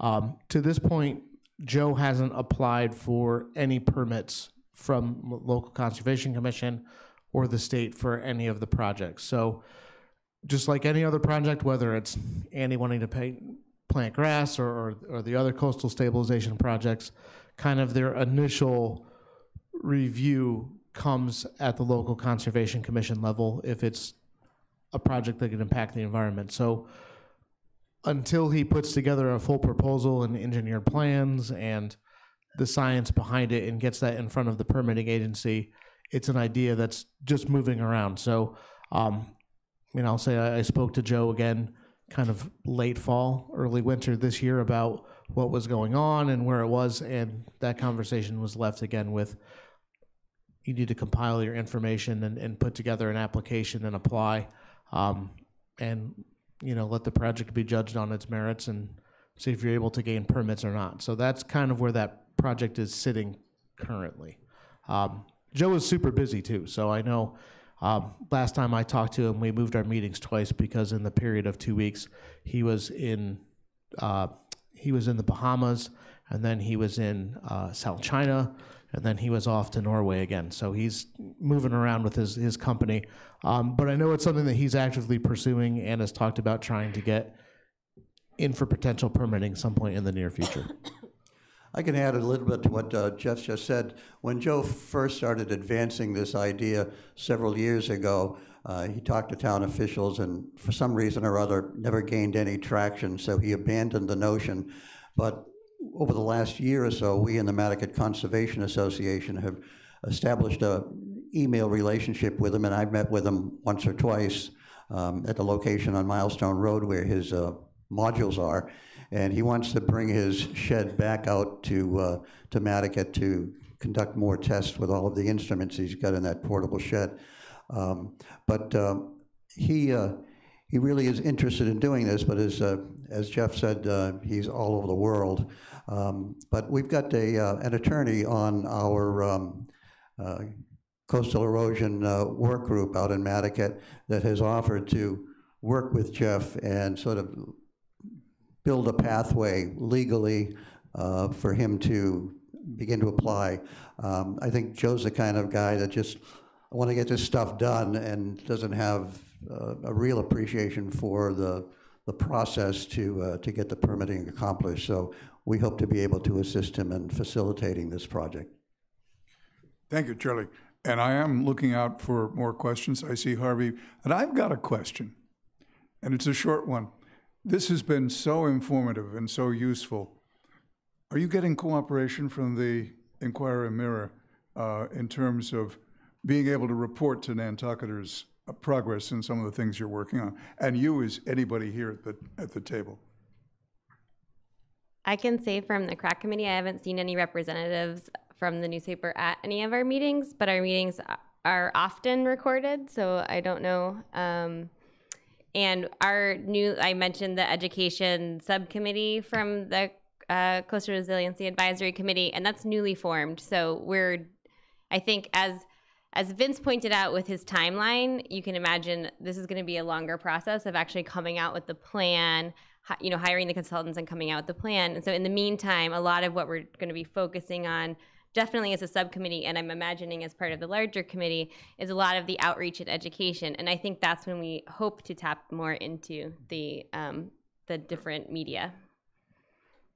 Thank you. Mr. Harvey Young. Thank you, Lee. My name is Harvey Young. Thank you for this presentation. It's pretty awesome, and I really appreciate it. And I'm glad I kind of got over being totally shocked when I see what a normal high tide is going to be in 20 years, 15, 30 years. Yeah. A normal high tide down on the Strip where I am doesn't include a little storm, a little surge, a little full moon. I have a two-part question, and it gets us back down to the downtown commercial area. Do you, and I'm not sure who it's directed to, maybe Jennifer and Sarah, do you see places in the town around the harbor where we could create more marsh? Because it seems like a marsh is just a giant sponge that takes up a lot of storm. And another part of my same question, or a separate question, is do you ever see a time, maybe for Vince, down on the Strip, can we get it up? Can we get it up on the Strip? Like, can we just raise the grade between the Steamship Authority and the Whaling Museum and just raise that all up? Thank you. Harvey, I think you just kind of hit on your campaign motto for raising money for doing work down on the Strip there. You could sell T-shirts. I know, I think you could sell T-shirts. I think that thinking about ways that we can put some of those more natural areas in town with the barriers that we already have is one of the best resiliency tools we can start to think about downtown. One of the things, Sarah and I went to a conference up in Maine a couple months ago, and it was all about coastal communities within the Gulf of Maine. And a lot of what we were hearing was, let's protect these areas, and then eventually we're just going to have to retreat. And we kept looking at ourselves going, but we live on an island. We can't just retreat. We will run out of space eventually. And thinking about how we protect downtown, because there's so much both historical and infrastructure and really our line to the mainland and where our economy runs through, Nantucket needs to think about how we protect downtown without changing the character too much. And I think that there are certainly places where we could look at enhancing the salt marshes that exist, see if there are places where we could actually construct something with some engineering techniques that would help buffer some of the harder bulkheads that we have in place.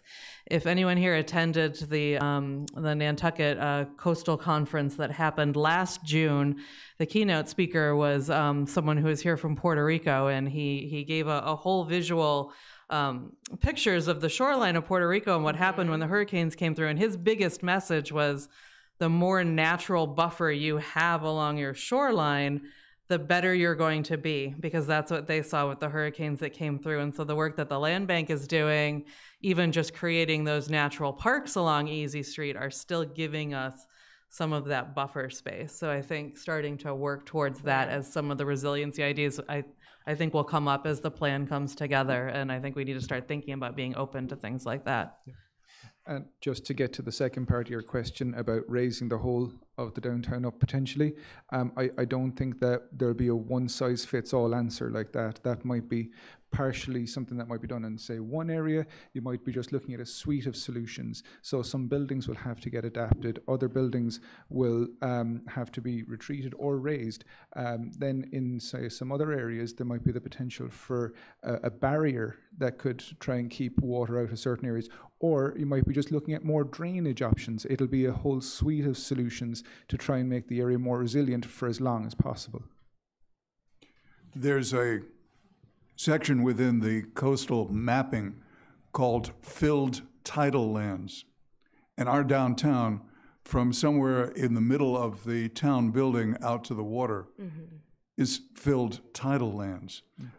So that's our challenge. Harvey and I are railroad nuts. Harvey, you know that Easy Street used to be a wooden trestle over a marsh. Well, Young's is built on fill. Yeah, well, we know that because you're inland. Young's is on fill. Dreamland is on fill. Well, the Dreamland came on a barge. Yes. Yeah. Okay, that's history. I So, want to make an observation. I'm Lucille Jordan. Lucille, come up to the microphone. Thank you. I own 8 Federal Street, and a number of years ago, we had a horrendous smell in the building. And really what it was determined was all the fill that had been used to create dry land. Some of it wasn't very clean? well, it was a shellfish smell. And so anyway, I hired Toscana and got all the permits through the town. And I actually had that because I have a driveway, so nobody could park back there, and we were able to continue to use the building. But I had that all dredged out, and it was definitely fill all the way up to Federal Street. And I was told that there was a marsh that, off of that marsh area around Lily Street. That was, it came, the water came all the way into there, and it was slowly filled in, and it included all the way up to 8 Federal Street. I was stunned. I had no idea. But once that was, we put a partial foundation and a lot of concrete. The smell went away because there was no way to reside in that building with that. It just smelled like we were walking into rotting fish. Oh my goodness. So thank you, Lucille. I think there are a lot of properties in the town, in the filled area of the town. I didn't realize it came up that high is what I'm saying. Oh, okay. So if I can weigh in on that, I think having a good view of that history is really important, and it's important to get out there because I don't think a lot of people realize the extent of the wetland loss that we've had, especially in our core downtown.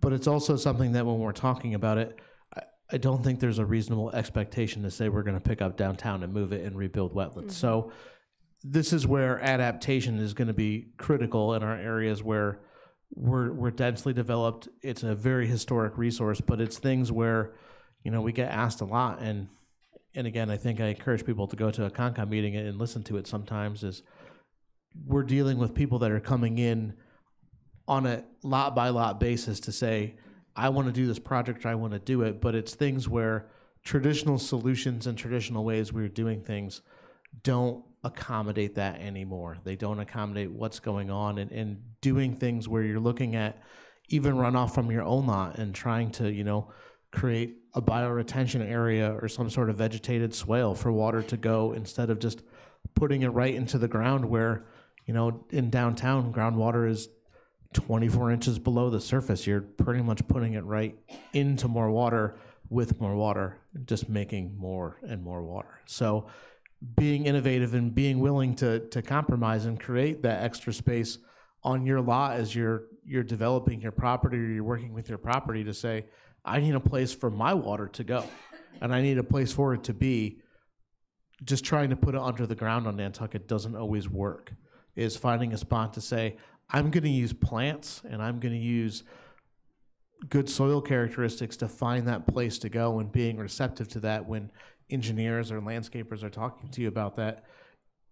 It's going to be a bit of a shift, especially for the downtown area, but I honestly think that as far as personal property options go, that's a better, simple direction for a lot of people to go in. I was about to shut this down, but we're getting some questions, and I think since you've been such a good audience, questions are important. I just want to, the point that Jeff made is that none of these solutions should be individual homeowners, individual lots, individual properties, individual anything. Because as you point out, and I've talked to Jeff about similar situations, what you do impacts your neighbors. So you cannot look at it on an individual basis anymore. Thank you. No, we're in this all together. Whole island, I think, was mentioned several times. John? Yeah, you raised your hand. Or you can put it back down if you want. I may well regret this, but I'm about a 5th generation person coming here. That doesn't even compare to Mr. Greeter over there. But I have seen more destruction to this island that's going on. I'm going to refer particularly now, somebody just mentioned the lily pond. We have now approval of a home being built in the lily pond. Approval done. Go down sometime. I can walk my dog along the edge of the lily pond to take advantage of the open end of the lily pond. It's so wet. I can't imagine how all these things are getting approved. The same individual who's got permission to build this megalopolis down in the Lily Pond area behind the restaurant there has the development going out on the road to the South Shore. Whatever it is. I don't know if that person's here or not, and I don't really care. Same individual owns, I think, at least maybe a quarter of downtown now, where he's going to redevelop this whole area. This island is changing so much in my 75 years of coming here. I'd hate to wake my grandparents up and let them know what's happening. They would be appalled. You know, it's one thing to deal with the water on the outside of the island. It's another thing to do what we're doing on the inside of the island, for God's sake. Enough said on that matter. We're not going to spend a lot of your time on the lily pond, but I want to reassure John that there is an awareness of the drainage problem, and people are working on plans to remediate is the word I was looking for. One would think that they would work on the drainage problem before the gentleman starts to build a house there. We hear you. You may agree, but I would be willing to bet you $10 right here in front of this audience that they'll start building before you've remediated the problem. I'd be willing to bet you. Okay. You know, so you can't move slow like an elephant on this one. As my wife, who's here in the room, will attest, Lee doesn't bet. I'd like to thank everybody. And I'm actually Can we have one more? Potential for one more? Oh, of course. Look, they leave if they don't like what you're talking about. Well, good. Well, I'm the new guy, so hopefully they like what I'm talking about. But I'm Sam Kefferstan, representing Mass Audubon. I'd like to thank everybody here for... welcome. If you didn't hear, Stan? Sam Kefferstan is the new director for the Mass Audubon here on Island. Yes, thank you. The new Ernie. Good to be here, folks. But I'll keep it brief. I know we're going over. But first, given the regulatory levers and that it's not quite keeping up with our ever-changing world and climate change, sea level rise, what are the steps that we can take or that you all believe we can take to affect change? How can we advocate? Is this going to take an act of Congress and speaking with our state representatives, or is this handled at the municipal level? So that's step one. And then my second question, so I come from Andover, Massachusetts, that was impacted by the Merrimack Valley gas crisis. For those of you that might know what that was, it was a huge gas explosion and we needed all new infrastructure in our town. And so the message from that was we didn't have a plan in place for that perfect storm. And so we just went back to the status quo and installed however many hundreds of miles of gas pipeline that if we're going to reach our climate goals and combat the climate crisis, we need to replace now by 2030 and spend billions of dollars doing so. So in the coastal resilience planning, is there place for a perfect storm scenario? Say a large storm does hit the downtown and there is, it's a tragedy, but also an opportunity to really rebuild and think differently. So thank you for your time. Sam, thank you, and thank you for coming. I was going to prime the questions with a couple of my own, but I'm not because we're past 3 o'clock, and I appreciate everybody who's attended. Do we want to answer those of you on television, thank you. If there are any valedictory comments from Jeff Carlson. Sure, I'll take it because Jen and Sarah both pointed to me. So to Sam's comment, I think it reiterates where I talked earlier in my really brief presentation, and I think the easy answer to that, Sam, is participation by the people that are in this room and the people that care and deal with it. The easiest way to affect a change at our local level is we're still blessed to have town meeting and weekly select board meetings and a lot of other committees that are there. Go and attend, demand the things to be changed, participate, let them know that things need to be better and do that. If they hear it, it's a big help. It's a big help to the regulators to know that they're doing the right things and making the right decisions, whether it's at the select board or NPDDC or planning board, or I can go on and on, but well, show up and participate. Since you've mentioned the planning board, The chair of the planning board has Hi, just walked up to the microphone. Folks, She paid me for the welcome, segue. Sam. I just wanted to let people know we're in the run-up to doing the next iteration of a master plan for the island that happens about every 10 years. And I think resiliency is one of the top items on the list, as is infrastructure, to touch some of your points. So please be aware that's going to take place, roll out over the next couple of years, and there'll be surveys, there'll be a lot of meetings and opportunities. But thank you to the Civic League. We've met with them and hope that they're going to help in doing outreach, and hope that all of you here will bear that in mind, because as others have said, it can't just be one person at a time. It's really all of us together. So thank you for the great panel, and just if you have thoughts about that, you'll have many opportunities coming up to weigh in. Thanks. I'm not sure you introduced yourself well. Judith Wegner, Chair of the Planning Board. Thank you. Thank you. And I'm going to say that was the last comment. Okay. And thank you all for attending. I